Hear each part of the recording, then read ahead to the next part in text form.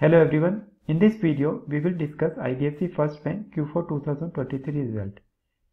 In Q4 2023, IDFC has declared a profit of 816 crore rupees, which is very high, and a NIM of 6.41. So a NIM of 6.41 is very high. A NIM of higher than 4 is considered healthy, and 6.41 is really very high. So it's a great news for the bank.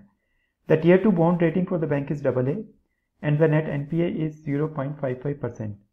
And if we look at the current market cap, its price to book ratio is 1.63.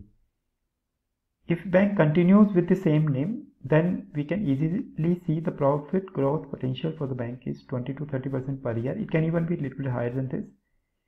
And with this growth, the bank definitely has a potential for being a multi-bagger. It can easily double or become 4 times from here if the market rewards it for this higher NIM value.